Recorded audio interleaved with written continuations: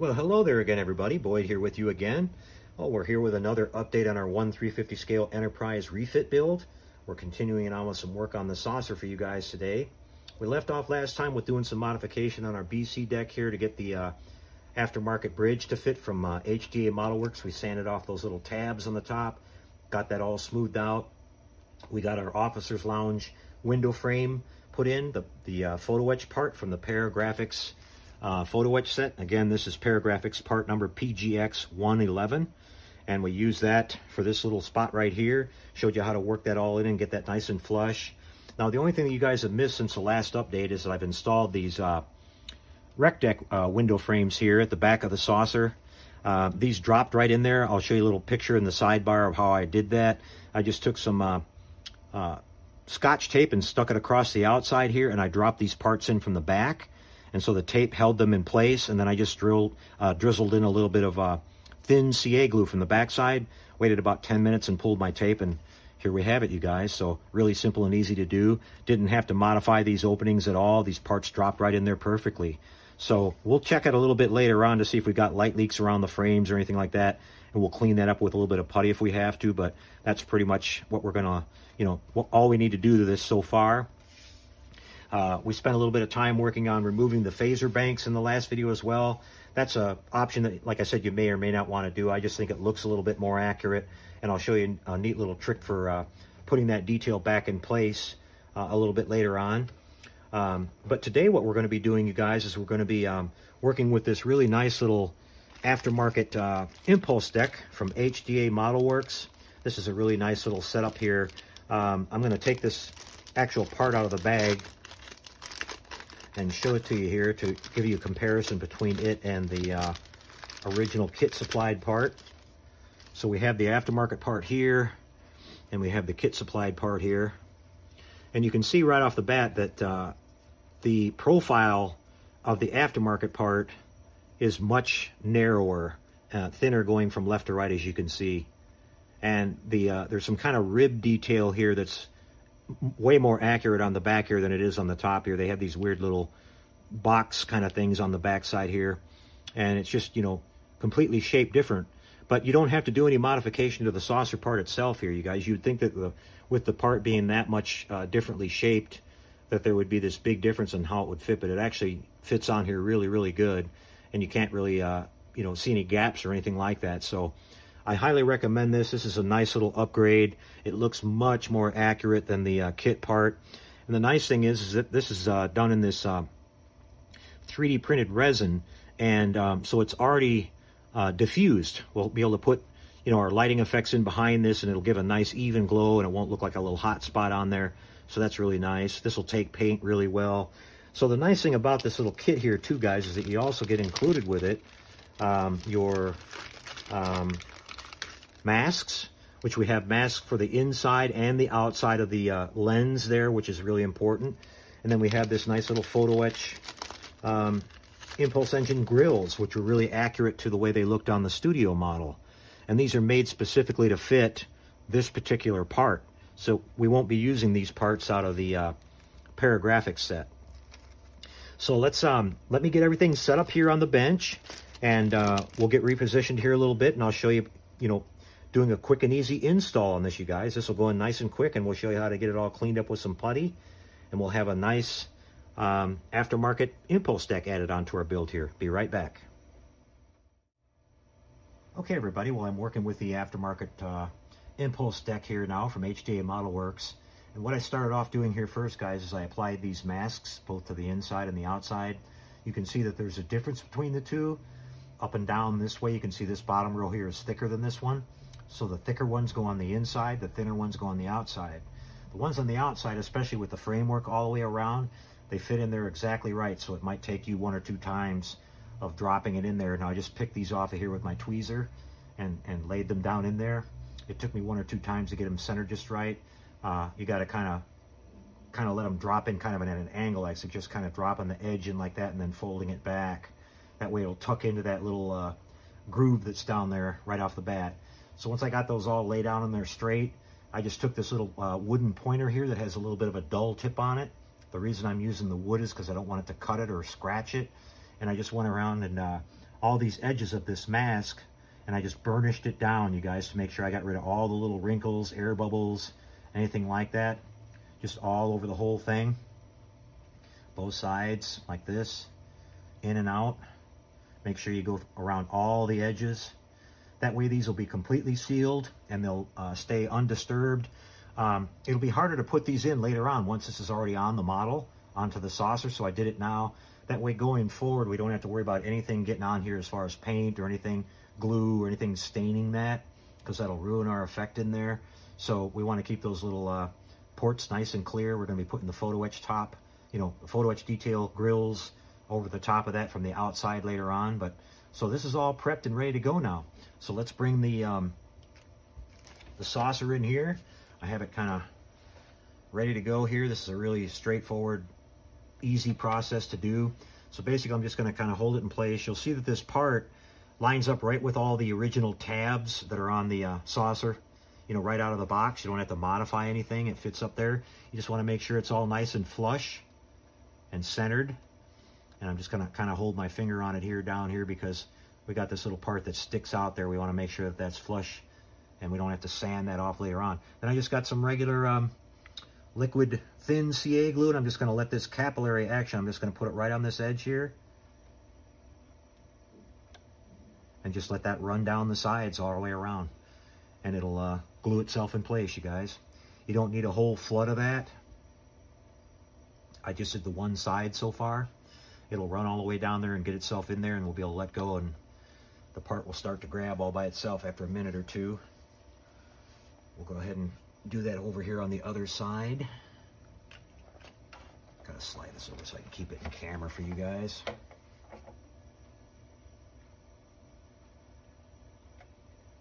Just watch it run right down and go all the way around the side there and line itself up.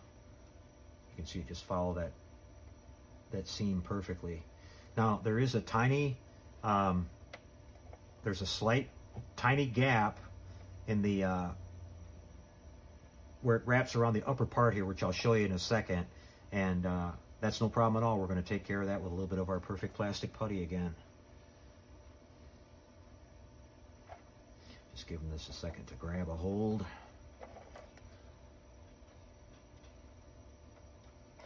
All right, let's see what we've got. If it make sure it made good contact on the top. I'm just going to dab a little bit down this flat spot right here, you guys. Make sure I get my finger out of the way so I don't glue it to the saucer. Just like that. All right, everybody. Well, after a little bit of drying time here, our impulse deck is in place. It came out really good. It's looking nice and centered and nice and straight. It's all in there nice and solid. We didn't run a bunch of glue into our middle part and get it stained all over the lenses or anything there, so it came out really good. So what I'm going to show you next, you guys, is we're going to seal this whole thing up with a little bit of our plastic putty again. And so what I'm going to do for you guys, I'm going to make a little bit of what we call a slurry here. We're going to just take a little bit of this right out of the bottle and put it in our cup here. Doesn't take a whole lot. Kind of about that much right there, you guys can see. And then we're going to just add a little bit of water here. Go really conservative on your water at first, not a whole lot. And we're just going to stir this in until we kind of get it to break down for us a little bit. Already can tell I have a little bit too much water. Let me get rid of that before we go any further. Okay. And we're making a little bit of a runny paste here is what we're going to make, you guys. Not too thin, not too thick.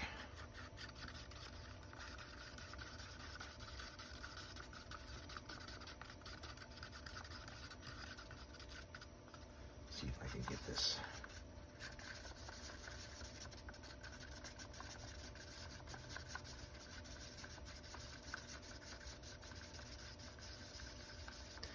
Yeah, I went with just a tiny little bit too much water. That's okay, guys. We'll have to put a little bit more putty in this. You're looking for a certain consistency, and I'll show you why here. We're using this little plastic syringe that you can buy at any drugstore. And we've got to mix this thin enough where it'll actually flow through the syringe, but not too thin where we can't build up any kind of body with it, if you follow what I mean. I want this to fill these little gaps here just a little bit, but I don't want it to be like, you know, too runny like water. So right now it's just it's a little bit too thin.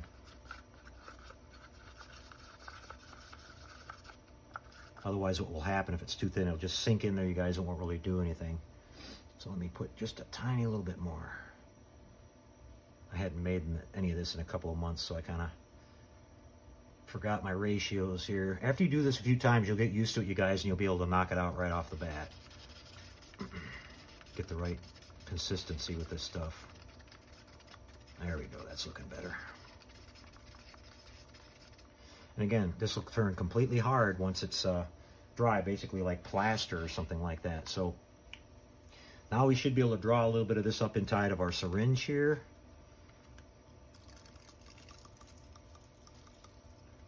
Got that pulled up in there, and we'll just kind of push a little bit out and see what the texture looks like here. If it's too thin or too thick. Yeah, might be just a little bit too thin still, you guys. Let me try a little bit more putty here. You want to get, like I said, you want to get this right where the syringe can pull it in, but it's, you know, it's still got some body to it. Okay, so yeah, that's better. That should do it this time.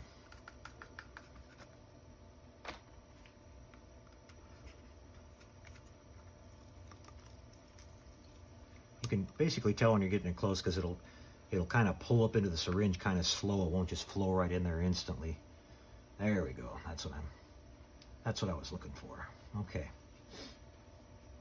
So we'll get our little shop towel here in case we get too much. And we're just going to go around this, you guys, just on the top edge here like this. Just squeeze out a nice little bead.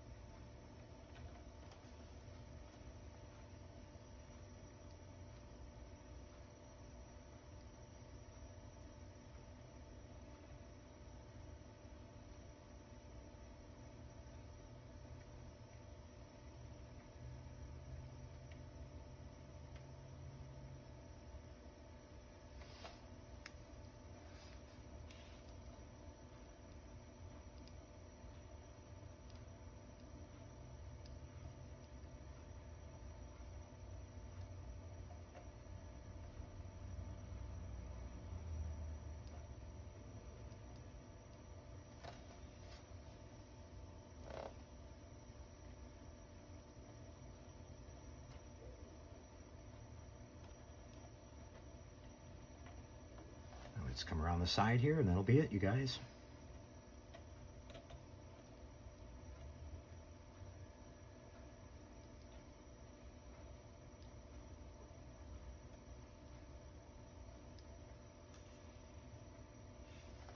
Okay.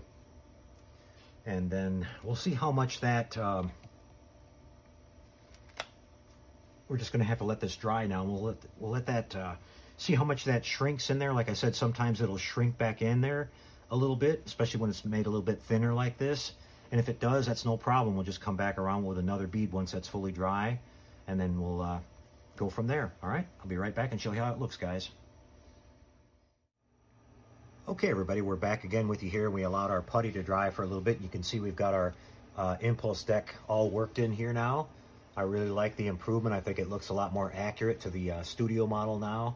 It's definitely worthwhile to work with one of these. There's several different ones out there, but this one from HDA is a really nice one, and I like the fact that it comes with these extra little parts. You can see we've got it all masked off and ready to go. So after our putty dried, guys, all I did is I came back in here with this little Q-tip, dipped it in some water, and I just went around these little beads of putty that I put on here and just kind of smoothed it out. It took about 2 times of doing that, and then we've got it all worked in. There are a couple little spots here and there I can see are going to need to be filled by hand and then actually sanded to get rid of a little bit of a hard line that's there. but we're going to leave that till later. Once we get this all primed and everything, once we finish all the rest of the work on this saucer, then I'll be able to tell exactly what I need to do, and that'll just be some quick and easy cleanup. And that'll be done just before we get ready to put the saucer halves together, and we'll show you that a little bit later on. So what I've got now, you guys, is I got this really nice little set of aftermarket parts that came in, some 3D printed parts for our impulse crystal here at the top, and our rec deck area, the interior area that we worked on to get these little photo etch window frames put in. So I'll grab those out of the box here and bring them back on the bench and show you what we got. Be right back.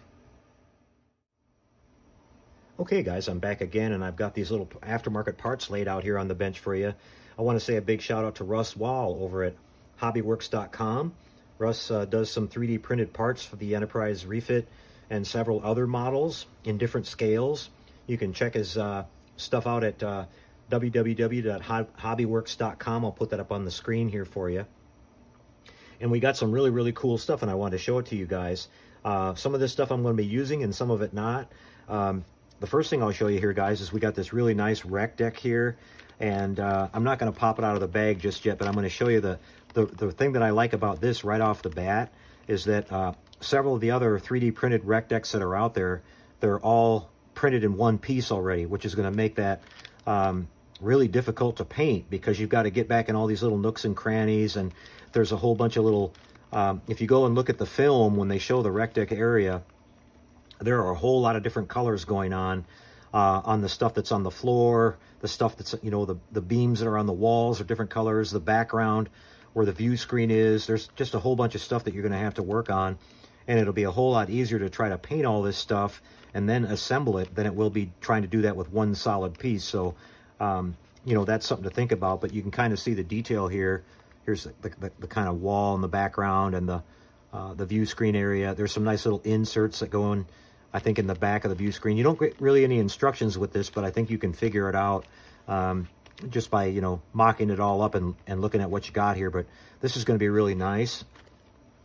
We've got a nice cargo pod and cargo container assortment here that are, you know, different than the ones that come with the standard parts in the kit or the photo etch parts.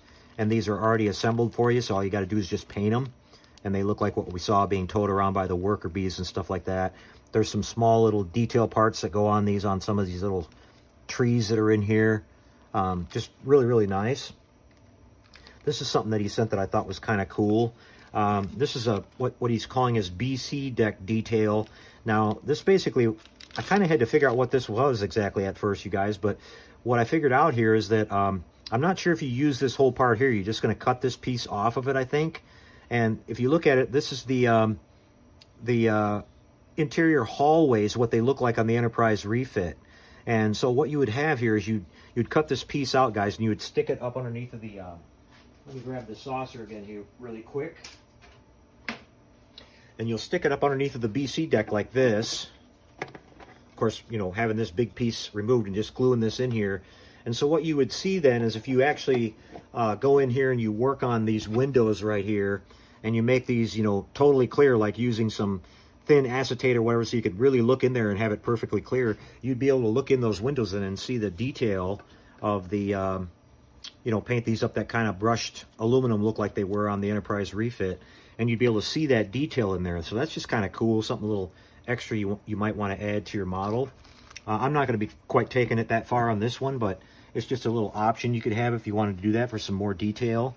Then we have some various 1/350 scale couches that he's printed up here. So if you are going to do more interior work and maybe want to add more detail into your arboretum or into your officer's lounge area, you could do that. You've got some 1/350 scale chairs here, and cargo, it says. So there's some different, you know, little parts you can add to that. These look like the kind of Star Trek looking chairs. So you can kind of put those in various places. Again, if you're going to be doing some interior work. Some tables, the same thing. These are all, again, in 1/350 scale.